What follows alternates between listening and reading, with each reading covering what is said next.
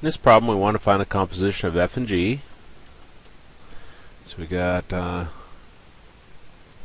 f of x is equal to 3x over x plus 5, and g of x is equal to 2 over x. Find the composition of f and g. That's f of g. Now we're going to go through our f of x, which is 3x over x plus 5, and everywhere we have an x, we'll put in a set of parentheses.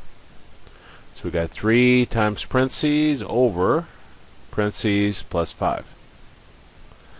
Now whatever's inside of parentheses right here, which is g, is where we're going to plug into these parentheses. But g, we said, was 2 over x. So put that in. Well, 3 times 2 gives us 6. We got 6 over x over 2 over x plus 5. This is a complex fraction, complex rational expression. The method that works 100% of the time to simplify these is to multiply everything by the LCM of all your inner denominators.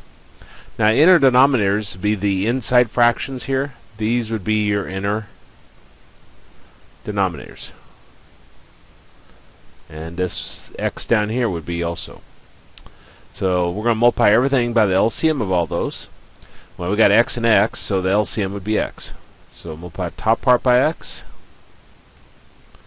And we'll multiply the 2 over x by x. And we also multiply the 5 by x.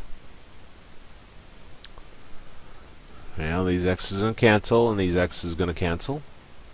So left with 6 here, and down below we have 2 plus 5x.